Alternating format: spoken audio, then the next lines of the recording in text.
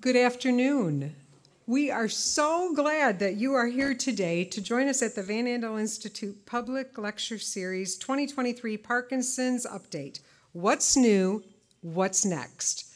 It's great to see you all on a rainy day, and as I was chatting with the scientists, we had the opportunity to talk about what makes this event special, and it's because today, hopefully, they are going to share some of the breakthrough research that is taking place right here in this building.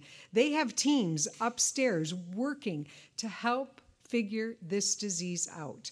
And it's exciting and also kind of gratifying to know that we have top potential and top talent right here in Grand Rapids that's working on our behalf.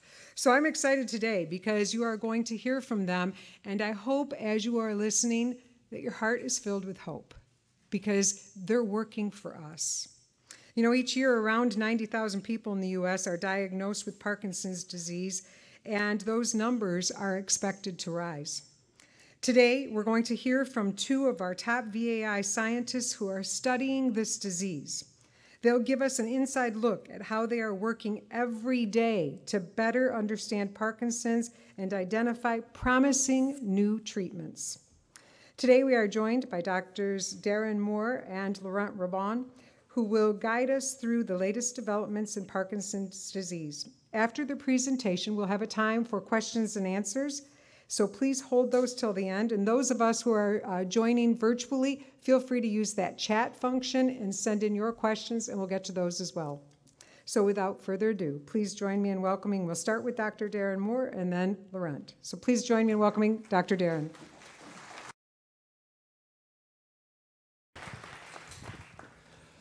Great, thank you, Miranda, and thank you all for coming out on a rainy day. I know it's not pleasant, but great that you could be here. And so I'm Darren Moore. I'm the chair of the Department of Neurodegenerative Science here at the Van Andel Institute. And so today I have a very simple goal. I want to try and cover briefly Parkinson's disease. What is it? What are the key aspects of Parkinson's? And then a little bit about some of the research we do here, which is mainly based around the genetics of Parkinson's disease. And then I'll tell you about two initiatives that we have going on right now, which is called the MIND program. I'll explain what this is in a second. And then the International Linked Clinical Trials Initiative. And many of you may have heard of this, and this is a very kind of exciting thing for the Institute. And then finally, I'll hand over to our other expert today, Dr. Laurent Roybon, who will tell you all about induced pluripotent stem cells, okay? We can keep this informal if you want, so if you have any questions as we go, feel free to heckle, throw something, or just put your hand up and I'll try to answer it as we go, so we all stay informed. So Parkinson's disease is a disease of the brain. It's a common movement disorder. We all kind of know this, but it's also very common, so it's the most common movement disorder. And it really afflicts people, over the age of 65, but it can also affect younger people too. And those are more kind of genetic forms of disease. And when we think about the brain, this is the human brain you can see here, or part of it, a slice through it. We have this circuit that we study in the lab. This is a neuron projecting here into this region of the brain, and this neuron carries dopamine. And this is kind of the circuit which defines Parkinson's disease. And in Parkinson's, what we have is this circuit degenerates. You can see now it's degenerating, and you have a lack of dopamine. And that really today is the mainstay therapy for Parkinson's disease. So we know that if you lose dopamine here with Parkinson's disease, one of the common therapies is to replace that dopamine. So this is levodopa or L-dopa. And so this is where we are today. And I want to tell you a little bit later about some of the clinical trials, which are really quite exciting. The other feature of the Parkinson's brain is what we call a Lewy body. This is a protein aggregate that accumulates in the brain in some of these affected neurons in this part of the brain and elsewhere. And it actually contains a protein that we work on here at the Institute called alpha-synuclein. And it's thought that this protein is toxic and moves throughout the brain and contributes to degeneration. So this is one of the proteins we study. In terms of understanding what causes Parkinson's disease, it's very hard to look out in the environment and understand environmental factors. So what we tend to do is we turn to more clear-cut cases where we can say there's inherited Parkinson's disease in families. This is about 10% of all cases. And we can study, identify those genes, and we can study the function of those genes. And the reason we do this is because those genes provide really exciting and interesting therapeutic targets that we can go after with drugs. And that's really the whole basis of what we do here in the Institute. So I want to tell you a little bit about genetics very briefly. There are families with Parkinson's, 10% of cases, but the other 90% of cases, what we call sporadic Parkinson's, they don't have a family history of disease, but they also have a contribution. They do have a contribution of genes. Okay, sorry, I'm getting to grips with this clicker. They have a contribution of genes, and that's actually very important for understanding the causes of those sporadic cases as well.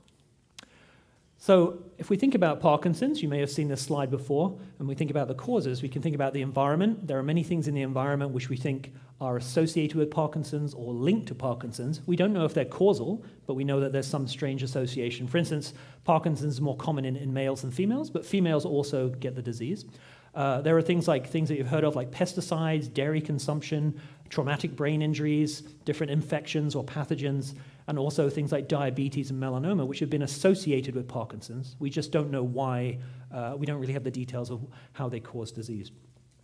But there are also things that are protective, we think. You know, that actually if you, there's an interesting idea that tobacco usage and caffeine consumption actually are protective in Parkinson's. We don't know why. People are trying to figure out exactly what it is about these two events that are protective. And things like ibuprofen that we all take are also linked to protection in Parkinson's. That's not to say any of these things, if you go out and do them, will protect you, but there's an association in large populations with some of these factors.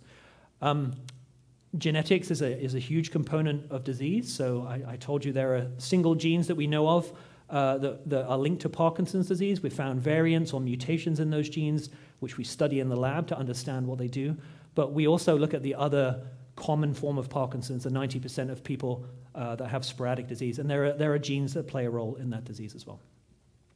But probably one of the biggest factors is age. So Parkinson's is typically a disease of age, getting older, and so we don't really know what it is about age that contributes to Parkinson's. But there are a lot of interesting studies trying to look at aging mechanisms and how they may link to Parkinson's disease.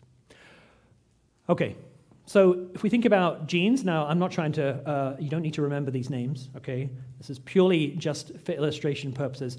But when we think about the familial causes of Parkinson's, that would be these genes here, right, in red. So these are very rare in the population, but if you have a variant in one of these genes, you'll likely get Parkinson's in your lifetime. These are the ones we study in the lab, and these are the ones we think make potentially excellent drug targets. So we are working in the lab to try and understand, for instance, this gene here, LLRK2, LOCK2 we call it. There's actually trials going on. I'll tell you at the end, there's trials going on in phase 3 right now to try and turn this protein off and see if it prevents Parkinson's. So this is a very exciting time now in the field of Parkinson's, where we can actually now take genetic causes of disease and try to develop therapies around them that will hopefully treat many different people. If we think about the sporadic form of Parkinson's, that's the kind of common form, we have a number of genes which contribute to the risk. They don't cause the disease, but they contribute to the risk, and it's a very small amount of risk that they give you. So there are 90 genes or 90 variants in these genes that we know of, and somehow they're all kind of collecting together in certain people to increase your risk by a small amount, say, a 20% increase in risk. So this is kind of how we think about genetics, and in the lab, we study, in the lab here, in my lab specifically, we study these genes. They have interesting names, VPS35, LOCK2. But some of them you'll notice, in the case of LOCK2, for instance, it contributes to familial disease. It also contributes to the sporadic disease as well. So this makes it a very interesting drug target because it is involved in many levels of risk for Parkinson's. And so then we like to take all these genes and say, what do they do? And what genes do is provide the instructions for proteins and for making proteins. And proteins are the functional unit of a cell that does all the work, okay? Genes don't really do anything. They're just the instruction manual. So it's the proteins. And we try to understand how do all these genes kind of fit together, all these proteins, to actually impact the cell. And so in my lab, what we do is we study this pathway called the endolysosomal pathway. This is the garbage disposal system of a cell. Essentially, waste is made in cells that needs to be removed before it builds up and becomes toxic. And what we've noticed in Parkinson's over the years is that many of the genes that are linked to Parkinson's disease, either the sporadic form or the familial form, actually kind of coalesce on this pathway at different steps. And so in the lab, we try to study all these intricate steps of this pathway. This thing here is called the lysosome, and this is the waste disposal system of the cell. So all of these genes kind of feed into the lysosome, and then some of it feeds out of the cell to remove toxic products. So this is what we do in the lab. We're trying to understand how this pathway and all of these genes are somehow causing Parkinson's, and there's a lot of details that go in here, but we're actually making good progress. And we use this to develop models and understand different animal models to understand exactly how, if you have a variant in one of these genes, it causes disease. So I also want to tell you a little bit about what we do here in the department. So this is the Department of Neurodegenerative Science. Many of us in this department work on Parkinson's disease. So for instance, I'll tell you a little bit about some of the work we all do, but this is our faculty here. Each of these faculty run independent research labs. And as you'll see in a minute, this is Laurent Roybon. He's our newest member of faculty that joined just earlier this year.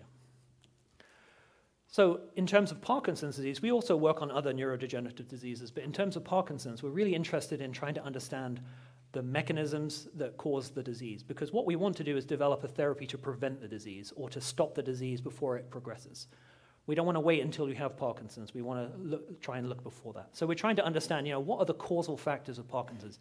It could be genetics. It could be some environmental trigger. We study all of these things. I just told you about a cellular pathway called the lysosome. We study this in the lab. And then we make some interesting disease models as well, one of which is, you'll hear about in a minute from Laurent, which is iPSCs. These are actually derived from your own body, so skin or blood. And you can actually study them in a dish. Very interesting model.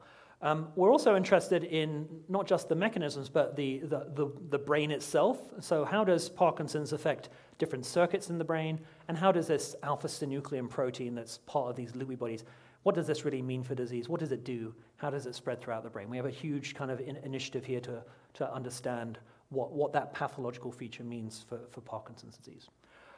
We're also interested in therapeutic studies here, so we develop a lot of rodent models and other types of models, and we're testing constantly therapeutic targets. So for instance, some of those genes I told you about, the LOCK2 gene, we're actually trying to understand if we can turn that gene off in an animal model, can we prevent disease in that model, and can that then provide the evidence for going into a clinical trial? That's the type of thing that we do here. And then we're also interested in biomarkers. So can we take something from your body, blood, a sample, something from like a spinal tap, and can we use it to understand aspects of the disease or to track the disease, the progression, or the effectiveness of a clinical trial? So we do this too.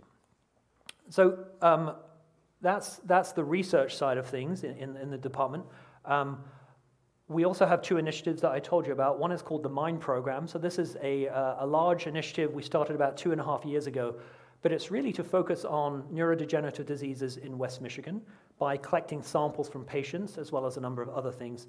But it's really right now focused on West Michigan, and mainly it's focused on Parkinson's patients, different forms of Parkinson's disease or Parkinsonism, not other diseases, but we later on will expand to dementias and Alzheimer's.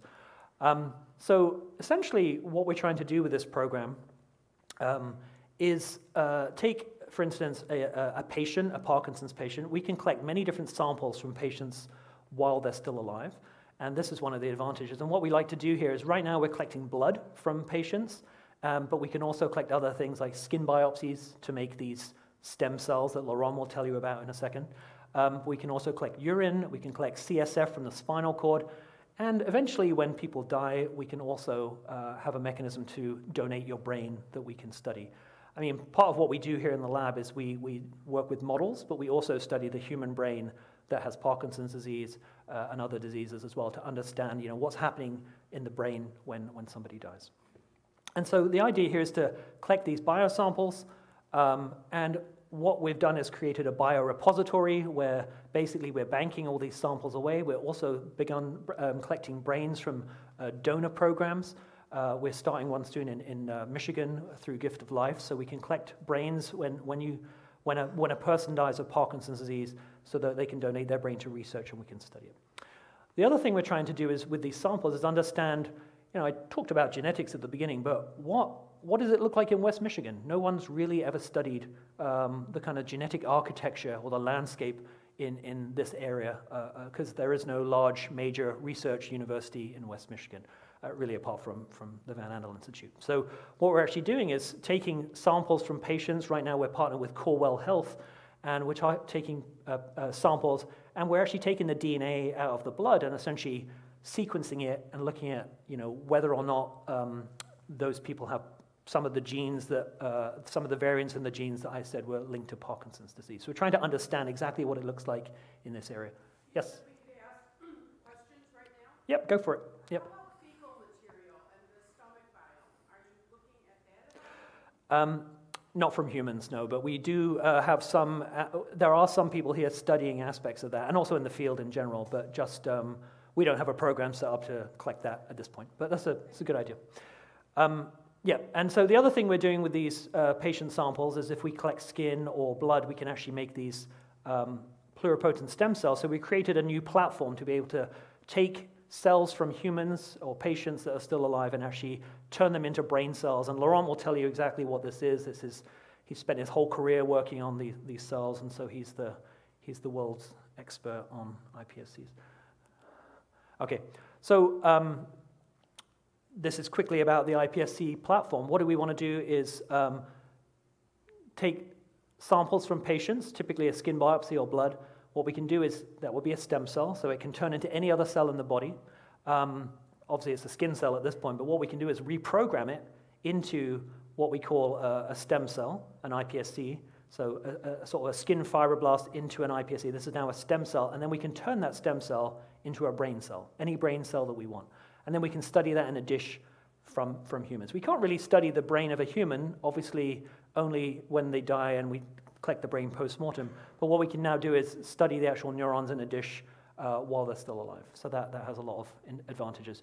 And what we'd like to do with that is use it to identify disease mechanisms, try to understand what's happening in those brain cells, but also to use it for screens of pathways and drugs that may actually prevent some of those disease features. So we've established an iPSC platform at the Institute. We recruited Laurent Roybon to run this platform. He's now a member of faculty. And so we now have the capacity to do this in the Institute. And we're developing the capacity to screen these iPSCs and other cell types to understand what the disease features and mechanisms are. Finally, the last thing I want to tell you is about our partnership with the Cure Parkinson's in London, in the UK, where they've developed an initiative called the Link Clinical Trials Initiative. You may have heard about this before. But essentially, it takes over 10 years to discover a drug and take it through clinical trials and build all the evidence it requires to develop a novel drug and get it approved by things like the FDA.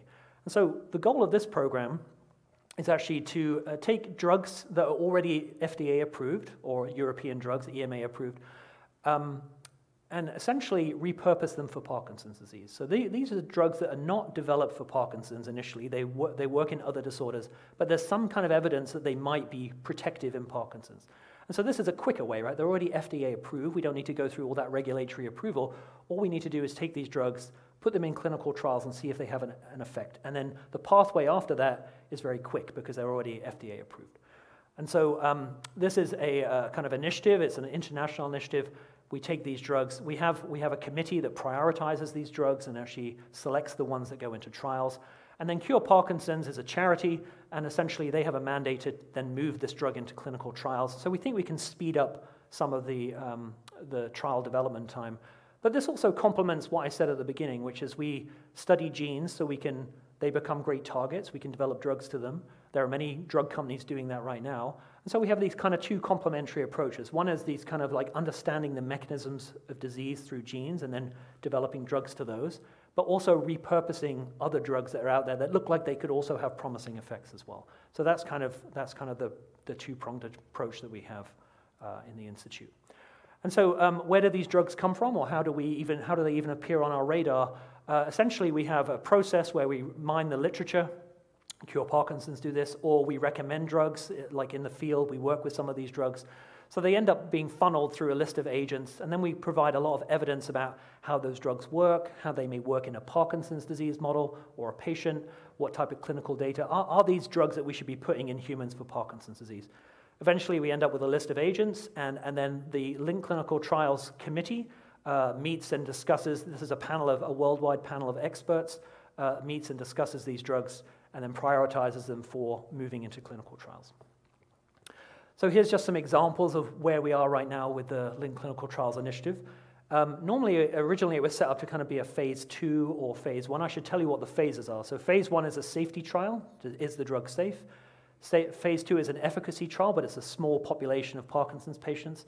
So does it have any indication that it works? Phase 3 is a much larger trial involving many more patients, typically up to 500 or 1,000 patients. And these trials are long because you have to wait for people to see how they progress over time. So typically a trial takes 2 years of watching a patient who takes that drug and how they do on the drug. So we have some drugs in phase 3 right now. We partner on these drugs with Cure Parkinson's. So Ambroxol is actually a cough medicine. So you wouldn't think that would have anything to do with Parkinson's disease, but strangely enough, it seems to have interesting effects in animal models. And this is a very unique drug in that it was actually, the target of this drug seems to be one of those genes that I was showing you at the beginning called GBA1. I didn't mention it or point to it, but it seems to be targeting specifically one of the genes we know is involved in Parkinson's. So this is now recruiting for phase 3. We have another gene. I told you at the very beginning, another drug. I told you at the very beginning there are links between things like diabetes and Parkinson's. We don't really know the nature of that, but we now have a lot of diabetic drugs or anti-diabetic drugs such as exenatide, liraglutide, and lixisenatide. These are all actually approved for type 2 diabetes, but they seem to have some beneficial effect in Parkinson's animal models and also in Parkinson's patients in phase 2 clinical trials. The phase 2 has already been done by Cure Parkinson's. It looked like it had an interesting effect or potentially beneficial effect, but you can't really have it approved until you go through a larger phase 3 trial. So exenatide has now made it into phase 3. And so these are the types of things we're doing. These are drugs that just were not developed for Parkinson's. We're not even sure quite about the mechanism, but at the end of the day, they're safe, okay? So if they have a beneficial effect in patients, we're not really too worried about what the mechanism is because there's a pathway to approval. We also have things like bile acids, natural bile acids, UDCA. This is used for treating gallstones and liver cirrhosis. This is now also in phase 2 trials. So we have a bunch of drugs here that just are to many other things. Type 2 diabetes, anti-inflammatory drugs, antidepressant drugs. So this is kind of a new way of trying to speed up the drug development for Parkinson's. This is where those trials are right now in terms of the landscape, and the ones noted on this slide are the ones we kind of co-sponsor. So this is how Van Andel Institute is trying to take an active role in the international clinical trial landscape. We don't have a hospital here in our building, obviously, so we can't do trials. We don't have a clinical trials unit, but we can partner with people that can actually do this in Parkinson's patients, and so that's what we do. So we're very hopeful that some of these trials will be successful, and we won't really know for exenatide until earlier in 2024. And as I said, Ambroxol now is actually just getting going. So we'll have to watch this space. And finally, my last slide is I just want to point out where this fits in the clinical trial landscape for Parkinson's, okay? So this is a rather complicated slide, but what you'll see is the lower half of this circle, these are symptomatic therapies, okay? So these are therapies like levodopa or L-dopa, which actually just treat the symptoms, but they don't treat the causes of the disease. The disease progresses, but you can alleviate some of the symptoms over time. There are so many drugs that are in development for phase 1, 2, and 3 for Parkinson's disease. When you look at disease-modifying drugs, and now these are what we're interested in Parkinson's, can we stop the disease? We can't probably reverse the disease, but we can identify it very early and stop it from progressing. And we're hopeful that some of these drugs will actually progress forward. And so when you get to phase 3, which is the final phase of drug development, you notice that there really aren't that many drugs at this point in time. But what you see is a few interesting things. Cure Parkinson's, the Link clinical trials, we now see exenatide coming forward, so into phase 3. But we also now see drugs that are designed to some of those genes I said at the very beginning. So this drug here, BIB122, is a LRRK2 inhibitor. And these two drugs here, memantine and buntanetap, is actually targeting the alpha-synuclein protein that forms those Lewy body clumps and moves through the brain. So we're now in a very exciting period of time where we have multiple strategies to go after Parkinson's.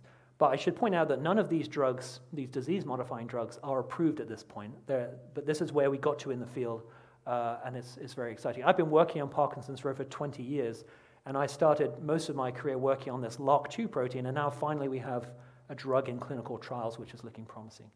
But the linked clinical trials also plays a very important role in fast-tracking other drugs with protective effects, like potentially exenatide and ambroxol as well. So this is very kind of exciting times.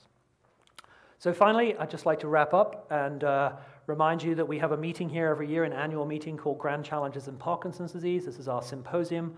This year we'll be talking about pathophysiological mechanisms to therapeutics. It's pretty much what we talk about every year, but it's exciting. It's like, where is the field?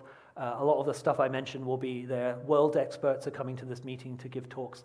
And accompanying that meeting is what we call the Rallying to the Challenge annual meeting. This is organized by the Cure Parkinson's, and essentially this is mainly for patients.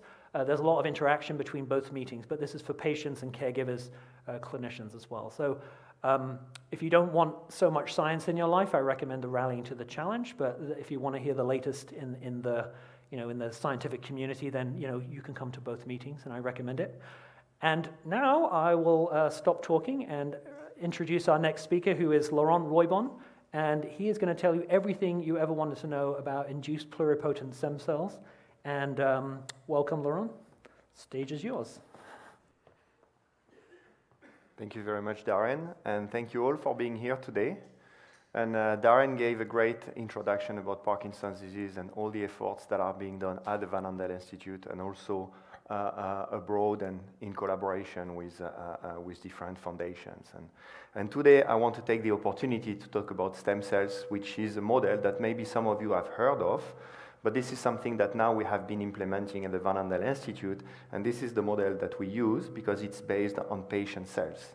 And I think this is a way to go if we want to learn more about the disease, but also if we want to develop and look at the efficacy of different treatments.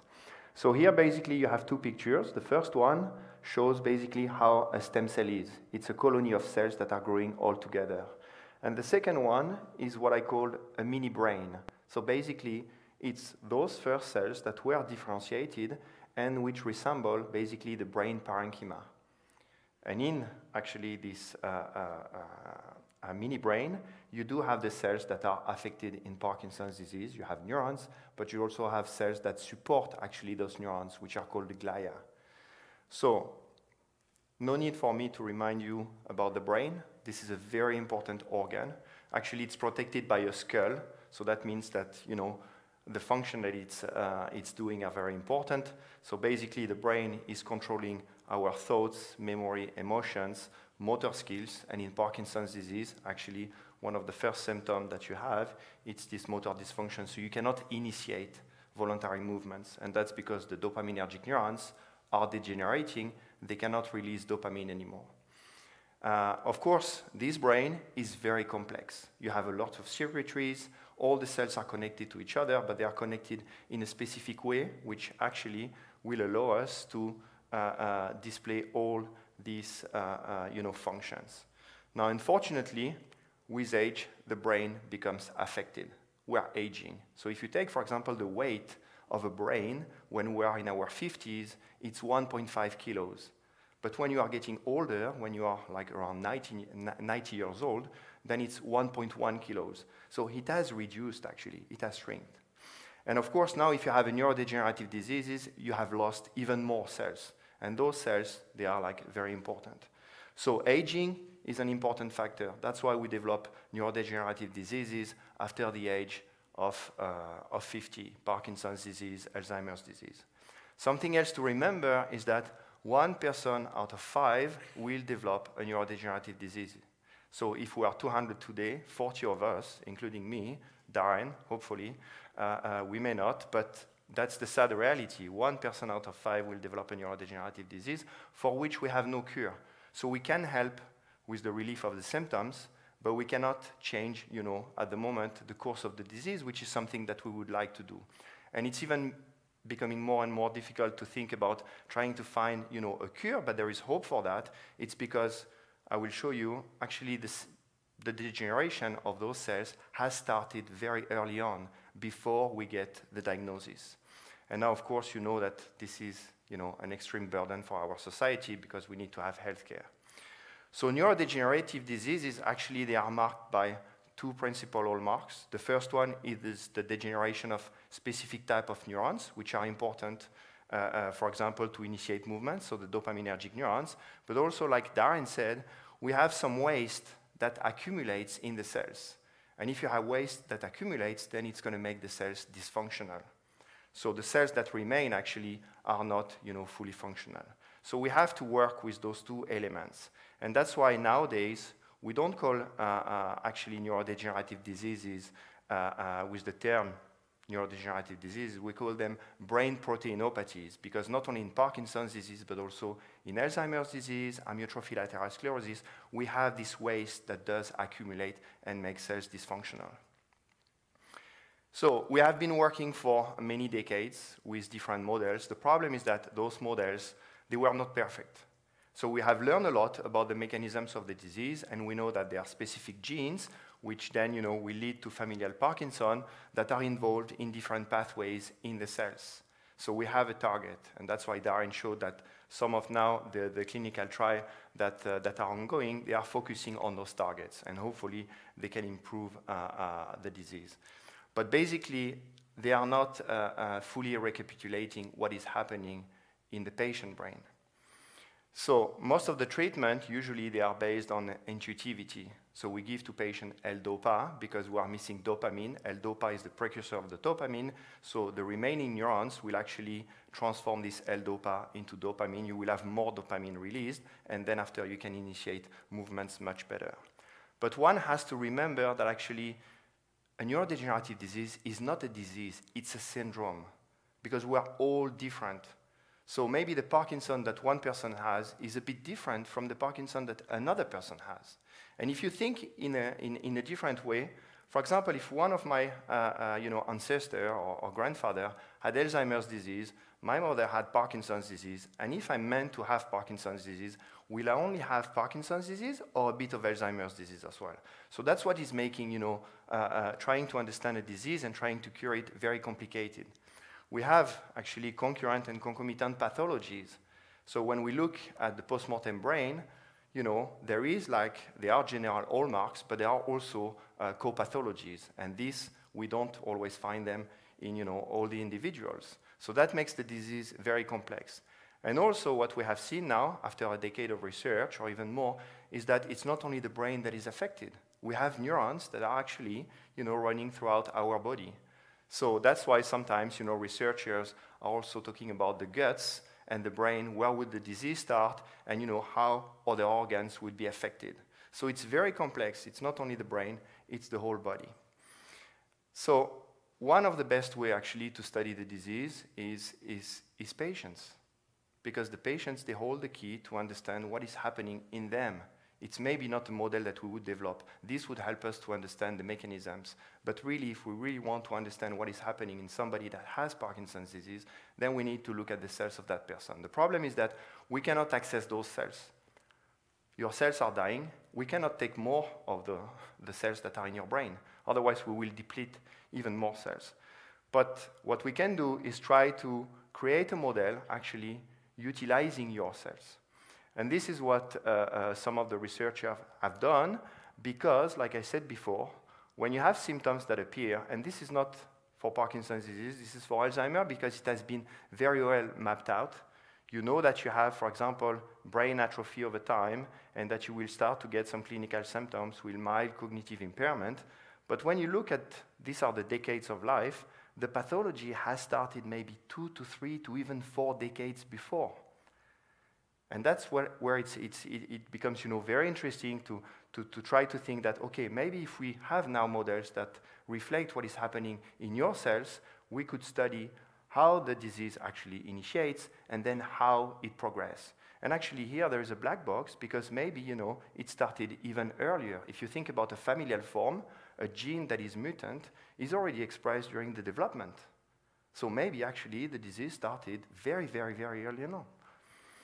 So this is where this researcher, Professor Shinaya Yamanaka, came up with the idea of trying to make this model that would reflect exactly what is happening, the disease in patients. So what he did was to try to find a way to reprogram a mature cell, which is a somatic cell, so it can be a blood cell, it can be a skin cell, which is an aged cell, into a pluripotent stem cell, which are the stem cells that actually will give rise to an individual. So then you can really know what is happening early on in the disease. And he found that this is possible by actually overexpressing genes that are naturally expressed by stem cells. So then you can do this workflow of trying to reprogram the cell, which normally differentiates, but now you re-differentiate it to become very young. So for that discovery, actually, he got the Nobel Prize. He is here on the left.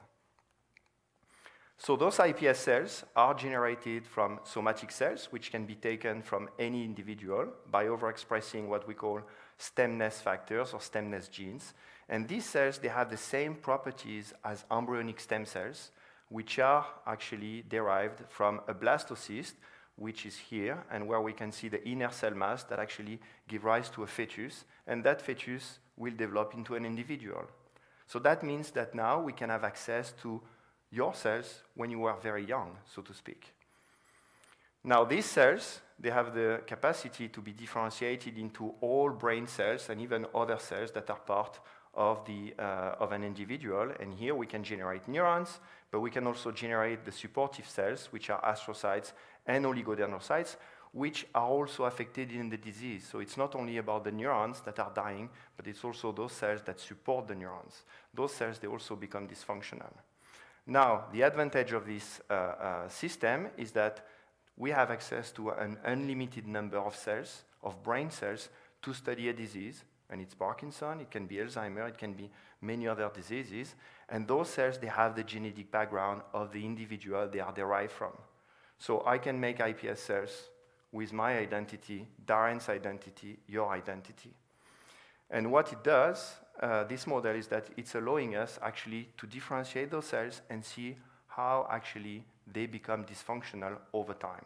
This is something that we can do in vitro in a Petri dish, but we also have developed models where actually we can follow the development of the pathology in vivo.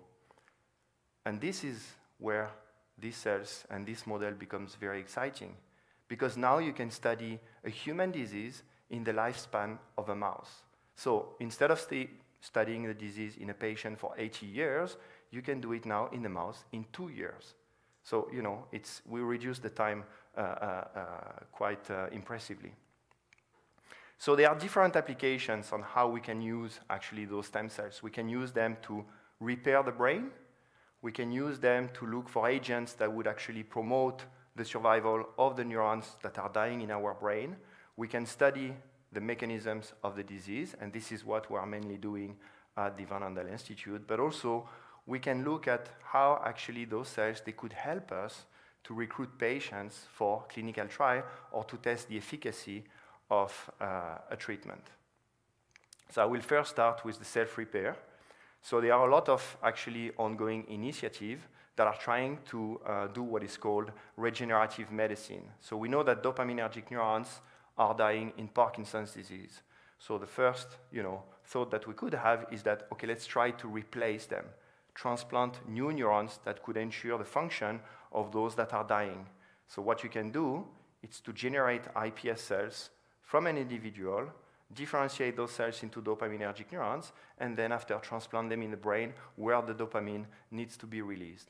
And the good news is that now the FDA has approved the first phase 1 clinical trial that was just maybe a week ago here in the US at Harvard Medical School. So actually one of the first person that tried a compassionate trial was Kwan-Soo Kim, also from Harvard Medical School, where he made iPS cells from one patient that he was working with, and then they transplanted those progenitor cells into the brain, and so far so good. The cells, they could be there 2 years after they have imaged the brain of that individual. So now we need to wait a bit longer to see whether or not this has been helping actually the patient to have a better motor recovery. So that is very, very promising. And those trials, they are ongoing also in Japan and in Europe. So there are different places in the world where, you know, this is a strategy that is being taken to try to help patients with Parkinson's disease. Now, the second thing that we can do, or second application, is to study the disease in the dish. Like I said, you know, there is a lot of heterogeneity in the cases. We are all different. So what may happen to me may be different to what would happen to somebody else. So here is an example of how we can utilize those induced pluripotent stem cells. We grow them in a dish, we generate those mini brains, and then after we perform different biochemical assays to see where the dysfunctions locate.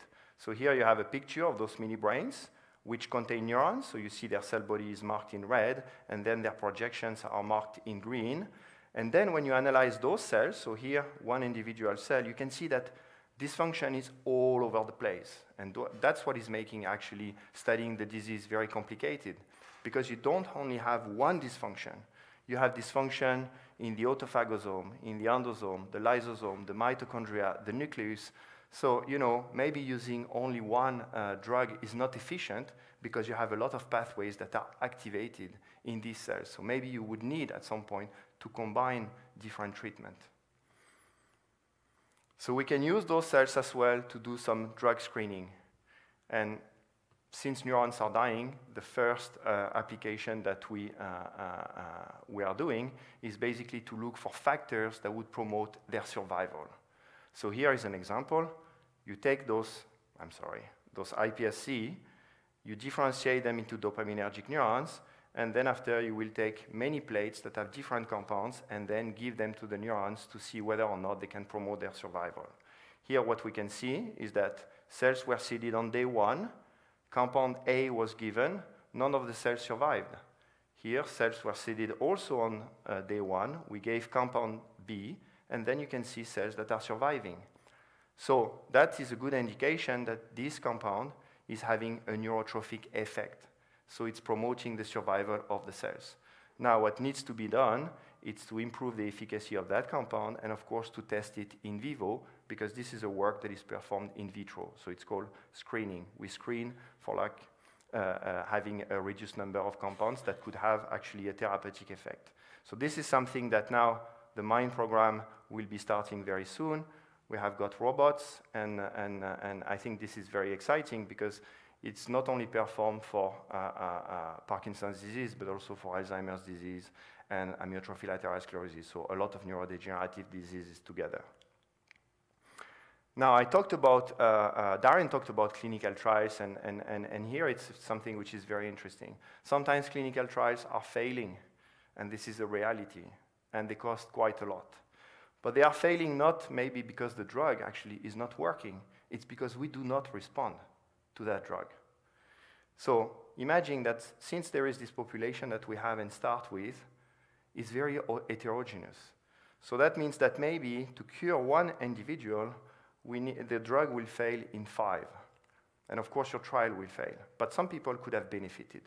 So can we find a way actually to select people who are going to respond so that the clinical trial will actually succeed? And this has been, you know, some kind of a headache in the field because there is no way to see exactly what is happening in the patient brain cells and how they would respond experimentally to actually a specific drug. But now, since we have iPS cells, what we can do is to test the drugs in the iPS cells or in the neurons that are generated from them. So before, the way we were thinking was that maybe one treatment would fit everybody. The problem is that some people benefited from the treatment had no effect on others, or you had like adverse effects. So of course, that makes the clinical trial fail. So we have gone now towards one-size-fits-all medicine, from stratified medicine, trying to make subgroups of patients and predict this group will respond, this one may not, so we're going to go for the clinical trial with that group of patients, to what is called precision medicine. Because sometimes the only thing that you may need to do is actually to change the concentration of a drug, and then it would have an effect.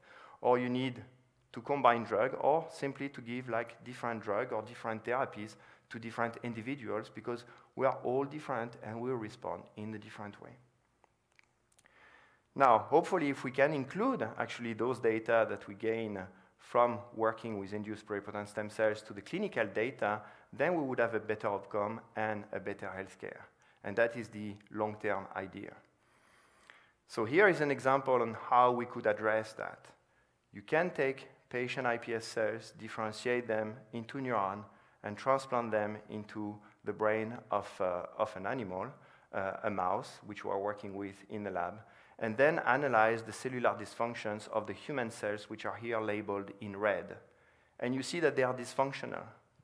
But now, here you have the perfect, I would say, patient, very small, you have access to its brain, so you can try actually to give a treatment, or you can try a therapy in the human cells in vivo. And that will bring confidence, actually, if the cells, they do respond very well to the treatment, and here actually they do. So that would make me confident to say, okay, let's try this treatment and go for a clinical trial.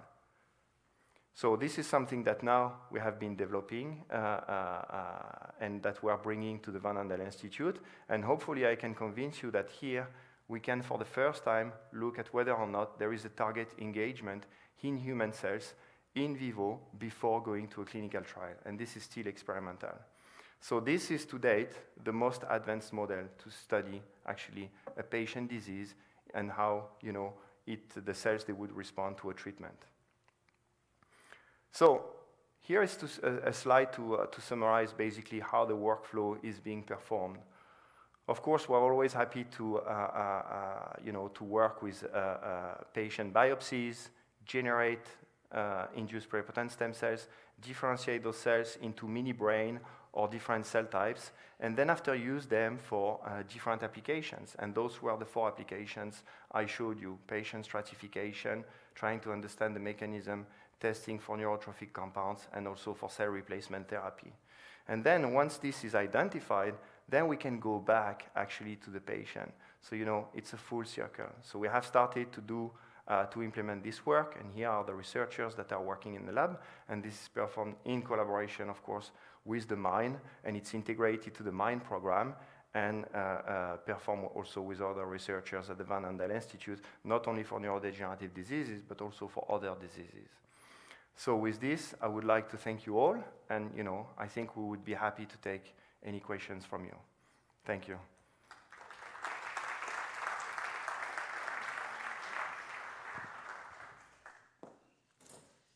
Thank you so much, both of you, for sharing. At this time, we will open it up for questions. We do have microphones available. If you would like to go to those microphones, we also invite our virtual audience to join in, use that chat function you have. I'd like to get things started by asking the first question. We've heard a lot in recent years that Parkinson's disease is on the rise. I want to know why. What's happening? What has changed?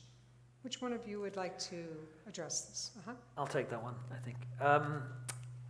So it seems like it's on the rise, but it's not really. I think the problem is we have an aging population in the US, and so the proportion is just larger.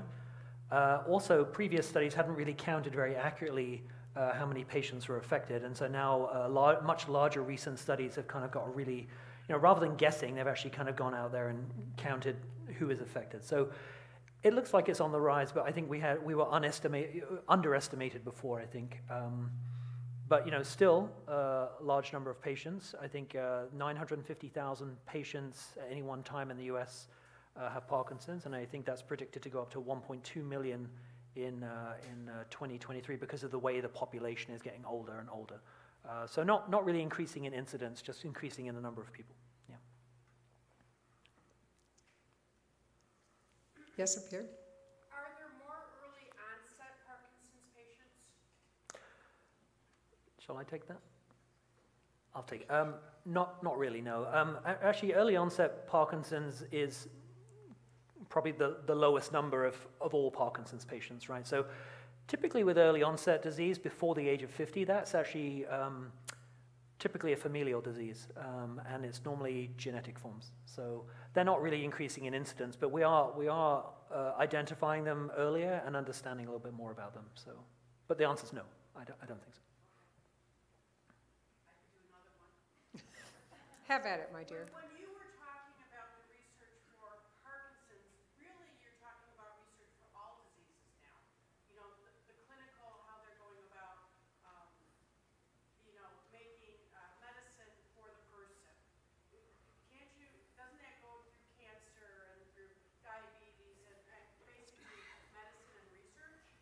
So let me rephrase that so our online friends can hear as well. Are you seeing that the kinds of research you're doing and the type or the way you are doing this is actually spreading to all of the diseases as we research and look for cures or treatment? So Or is it exclusive for Parkinson's? Absolutely, you're absolutely right. So that's why I placed a slide for Alzheimer's disease, because the model that we are using for Parkinson's disease can be applied to any neurodegenerative diseases, because we know that less than 10% of them are familial form, and others are based on risk factors and also are idiopathic. So you can apply the same model, but it's not only related or focused on the brain, it can be, you know, applied to any other disease. So you're absolutely right. This is a general model where actually we will use patient cells to be able maybe to tailor a treatment. Yes. Yes. Feel free to use that microphone if you want to just run right up there. Thank you. My question goes back to, I think, the very first slide, but can you comment, and it might not be simple, but are there specific or different types of mutations or variants in LRRK2 that are causative versus risk factors? And does that mean that only some people with LRRK2 variants will benefit from the drugs that are in phase 3 trials? That's a great question. I'll take that one. Yes, the answer is yes. So there are some variants in LRRK2 which, if you have them, you will definitely get disease in your lifetime. But the most common variant, which we call G2019S, actually has what we call age-related penetrance. So maybe at the age of 50, you have a 20% chance of having, if you have that variant, you have a 20% chance of disease. But by the age of 80, you have an 80% chance. So as you get older and older, the chances that that variant gives you disease increase. So some people can escape disease. Sergey Brin, the founder of Google, has a G2019S LRRK2 mutation. He doesn't have Parkinson's disease at this point in time. We don't know if he's ever going to get it. His mother has it as well. And so there are plenty of cases out there where exactly you're right. And it gets a little bit more complicated as well. There's other variants in LRRK2 which increase your risk by even a lower amount. So you may never get disease. They're just kind of associated with slightly larger number of cases. So it's a little bit complicated with that gene, but also with all genes, actually. I'd say LRRK2 is a little bit of a special case, but many of the genes work in the same way. So yeah.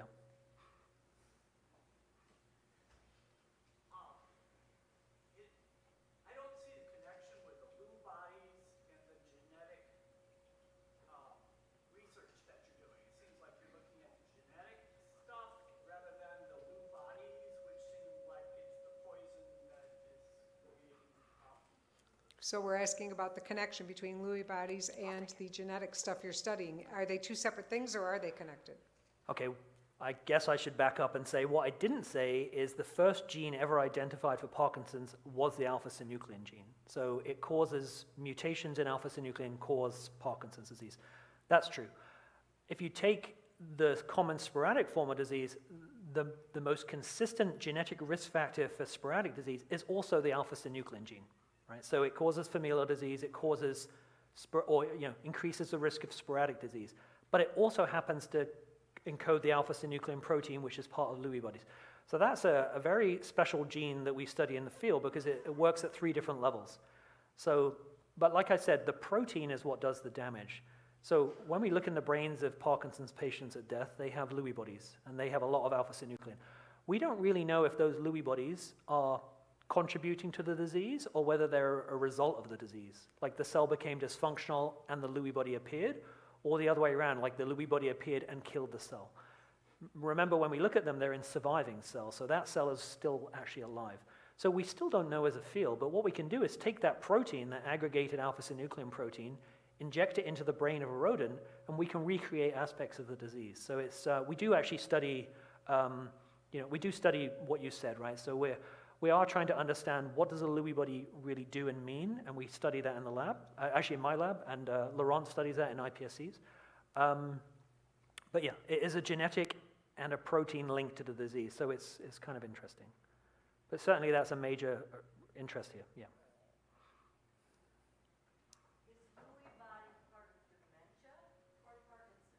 Ooh, is Lewy body part of dementia or Parkinson's?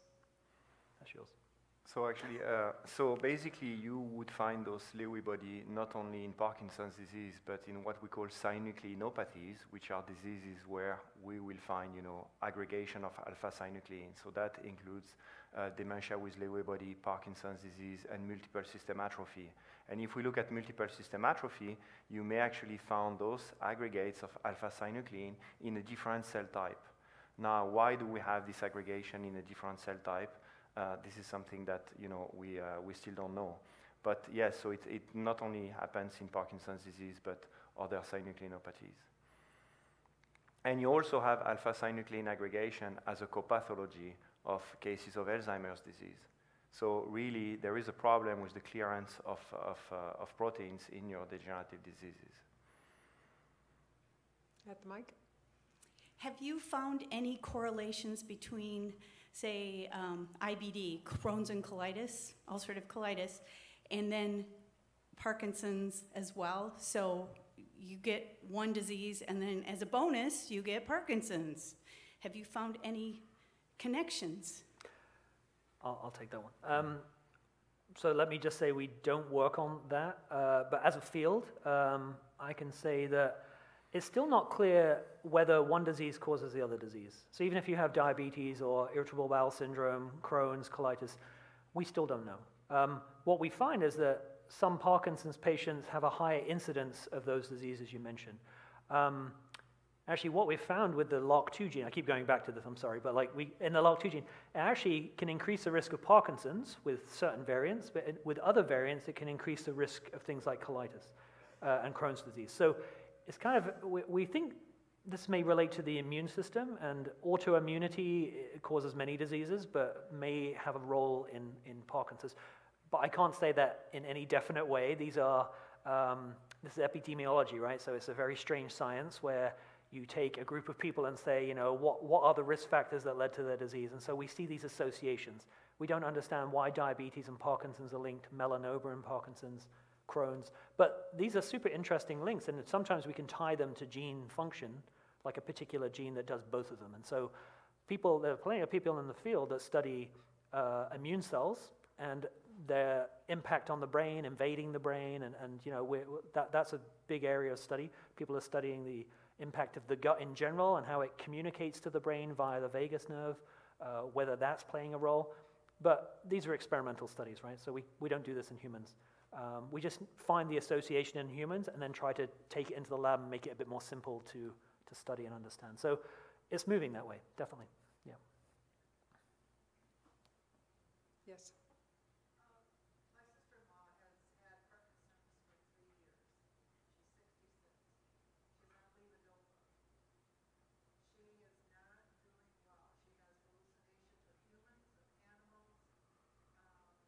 She's now on Sept to add to that. And she's skin and bones. It's not. I'm just curious if there's any other drugs out there that will help. So this question is regarding the type of drug that is currently being given doesn't seem to be working. Are there a variety of options available, or do you need to stick with the one drug? I think what you find in some of these cases where you have an onset of what looks like Parkinson's and then followed quickly by psychiatric issues is that sometimes, I'm not a medical doctor, but it can be a misdiagnosis. There are many things that look like Parkinson's disease. Frontotemporal dementias look a lot like Parkinson's disease, but they have very early psychiatric symptoms. So it's very hard for a movement disorder specialist sometimes at the very beginning to know this. And so what they end up doing is saying, okay, you definitely have the signs of a motor disorder. They give you levodopa. They do it for a while to see whether that's your main thing. And if other things come in, it could be that she has an atypical form of Parkinson's disease, which has extra symptoms. Those are quite rare, or another disease. Or it could just be very early manifestation of psychiatric disturbances. And what you need there is a separate medication that would treat those symptoms. And so this is the Parkinson's is a moving target, right? So you start treating the motor symptoms, but other things will, as the disease spreads, other things come along for the ride, dementia and constipation, things like this. And so there are treatments for some of those other things. But we don't really have a treatment that definitely works for dementia. There are new therapies that just got approved, but for psychiatric issues, there are separate set of medications for those. So that may just be an idea about getting on top of the symptoms as they arise with the neurologist. Yeah. Anything from our online? We have nothing good. Okay. And let's do one more. Uh-huh. My son also had some hallucinations, and when he was having those hallucinations, I feel it was from too much carbidopa levodopa. We did put him on meds to stop or subside, but he had all of this adrenaline going through him, so his carbidopa levodopa dropped significantly. I mean, just, he didn't need it. He was running down the block, which, he doesn't run. So is adrenaline a replacement for dopamine? Is that? No. But it has a similar effect on the body, but it acts through a completely different part of the brain. But it will produce like a fight or flight response. But dopamine also can produce, can initiate movement. So they do look similar, but they're actually not related, no. Yeah, that's all I can really say about that. Yes. Yeah. One more. Is an ASO being considered as a therapy for Parkinson's? Do you want that? You said ASO? ASO. Right. So ASO that's, considered for Parkinson's. So that's an antisense oligonucleotide, yes. Actually, it was on my clinical trial slide. So I think in phase 1 clinical trials right now, I told you the LOCK2 protein needs to be turned off. And one strategy is they're using, so antisense oligonucleotides remove the gene or remove the instructions for the gene from the body. And so you don't necessarily want to do that throughout the entire body. So it's actually being given intrathecally into the spinal cord, so it can actually just remove LOCK2 from the nervous system. We've studied LOCK2 for a long time. We don't think it really has much of an impact on the nervous system if you remove it, at least in animals. And so Biogen is a drug company who have this clinical trial for LOCK2 ASOs happening. And that they also have the LOCK2 inhibitor as well. So they have both drugs for LOCK2. One is in phase 3, but one is in phase 1. Yeah, that's happening. I guess phase 1, we don't know. But I think in rodents it's definitely safe. So we'll see. Yeah. Let's give our doctors a big round of applause. Thank you so much. I also would like to thank each of you for joining us today. What great dialogue, what great questions. If you would like to stay engaged with the Institute, we'd love to have you do that. You can visit the website, sign up for mailing lists, of course follow on social media to find out what's taking place. I also want to remind you that they did talk about grand challenges in Parkinson's. That event is coming here, and we encourage you to join in that conversation as well. We have another public lecture series taking place September 13th. We were talking about it yesterday, and it is exciting. If you have children or grandchildren currently that are in public education, this conversation is about AI, artificial intelligence, in our classrooms.